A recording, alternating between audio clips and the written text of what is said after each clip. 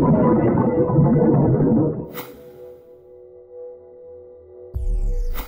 I guess Sam Day's back home. How's he going? He's going quite well. Yeah, I spoke to him on Wednesday. He seems in good spirits.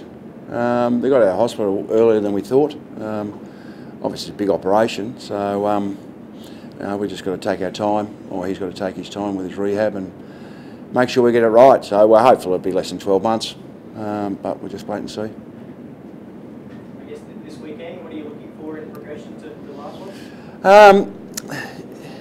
Yeah, I suppose more of the same. You know, obviously building on what we've tried to work on over the summer, and it'll be as much to getting the right amount of game time to certain players. We're resting a few for this week. Some of the players who played last week will get a half to 3/4, so it'll be more about managing game time. Especially if the heat rule comes in, that's going to make the game less in game time. So we'll just have to prioritise some players to make sure we get the game time right. So it's it's all about building for round one. What does Day's injury do for your planning for the year, and in particular around whether you play two ruckmen? And do you think Peter Wright can shoulder the load of rucking and playing forward without another body there? Yeah, that's a good question. Early days, thinking about our structure was probably going to be 2 tools and 1 ruckman. Yeah. So that probably doesn't change. Yeah. If we got an injury to a tool at either end, well, that probably puts us in a spot where we'll probably have to be creative. That's why over the next few weeks, and last week we give Jack Leslie as much time as possible to develop that third tool defender. Then the option is a forward line. Maybe can you play 2 rucks? Which can play forward a bit, and so can Dan. But you wouldn't want to spend probably big game time there. The other option is, do we go smaller? So now we've got some speed, we've got some players who can kick some goals who are smaller. So I don't think necessarily we have to go tall, to be honest. Yeah. So I think the loss of Sam just gives us that flexibility. The fact he can go both ends and he can ruck as well. You're sort of on thin ice for your tools now, though, aren't you? At each end, like you're down to almost the bare bones. Is that a real concern? Like one more injury puts you... No, not really. As I just said, forward line you can always go small. You don't necessarily. I mean, the Bulldogs won a flag last year without any real tool. Had 1 tool, so I think last year we had 3 tools in the forward line. I don't think it worked exceptionally well. Albeit that we had a lot of midfielders out, so I didn't get the delivery. No, I think you can work around that. It's not the be all and end all, to be honest. I think you'd be lost. If you had 2 tool defenders, you lost both of them. I think that's more of an issue rather than losing one. Playing in Mackay this weekend, would you prepared for the weather or anything like that? Last year was a bit of a washout for you. Yeah, last year was a washout, obviously, but the forecast, it's going to be 31, 32 with anywhere between 75 and 90% humidity, so it'll be warm. I think what we've had here on the coast for the last month or so will put us in good stead for that. We don't have to do any extra planning for that.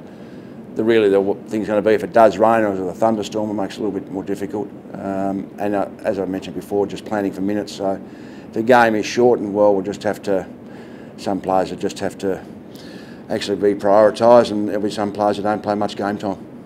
Do you see it as a bit of a home game for you guys? Home game as far as weather, and the fact playing in Queensland, there's no doubt. No, they've got further travel than us. The humidity in that will suit us as per se, but I think both teams try and get out of the game different things. There's different focus points. I'm pretty excited to take footy to the regions. Do you think it'll be a good base there to? Yeah, I think it's good in Queensland to do that. I think last week was terrific at the Broadbeach. I know it's on the Gold Coast, but it's still a regional venue, and I think that was well received. And it's the same when we go to Mackay or Townsville as well. How's Jared Lyons? Yeah, if it was a game for 4 points he'd played this week.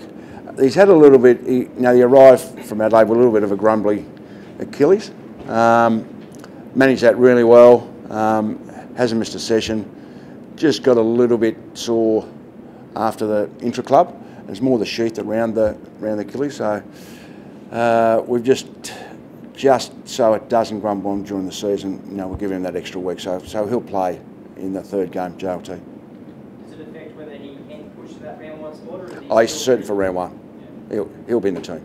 And Jack Martin's playing? Yeah, he's playing? Yeah. So we've got 3 or 4 back in, and there's 4 or 5 that are out. So we're resting Hall and Rosa. Both got weddings on, but we'd already planned for that. They both played well last week. They both had big pre-seasons. Obviously Sam's out. Tom Lynch rested, he got trod on the foot. Swelled a little bit, but it's all clear, so he'll train today, but we won't take any risks with that. So there's 4 or 5 out, and there's Sexton, Wright, Martin back in. Daly's out. What are you looking for out of Peter Wright as the one up forward? Yeah, it'll be an interesting test for Pete. I mean, it's his first game, so obviously he's going to have to shoulder the load as our key forward, which will be difficult for him. But the thing with Peter, it's still going to be a year of growth for him.